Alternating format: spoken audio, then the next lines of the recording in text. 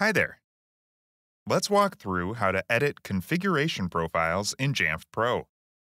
If you've ever made changes to a configuration profile after deploying it, you've likely seen this screen when you go to save the changes.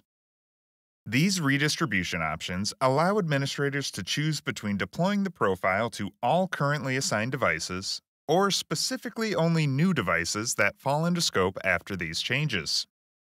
For example, I've created a configuration profile with a web clip payload that is currently deployed to my test iPad. I'm selecting Edit, navigating to the web clip payload, and adding a custom icon for this web clip using the Upload Icon button. Next, on the Scope tab, I'm scoping this profile to my test iPhone. Click Save, and we're presented with the Redistribution Options dialog.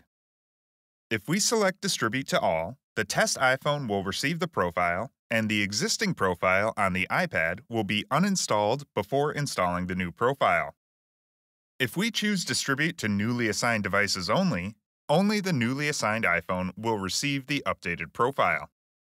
I'm selecting the latter option and clicking Save. After a moment, I can see the new profile appear on the iPhone with the updated web clip icon. On the iPad, the previous version of the profile is still installed that does not have a custom icon.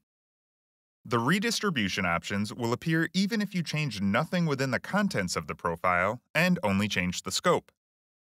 If we edit this profile and remove the test iPad, I'm presented with the dialog once more and can select Distribute to Newly Assigned Devices only. Even though this device is not newly assigned, the device being removed from the scope of this profile supersedes the redistribution options and the profile is removed as expected. If we selected Distribute to All, Jamf Pro will both remove this profile from the iPad as well as uninstall and reinstall it on any other assigned device. Let's make a final change to this profile and edit the name of the web clip. Next, let's add the test iPad back to the scope of this profile, save, and then select Distribute to All. After a moment, the profile is now updated on both the phone and the iPad to display the new name. Administrators can use redistribution options to ensure all devices have the latest version of configuration profiles, as well as avoid reinstalling profiles unnecessarily for devices that already have them. Thanks for watching.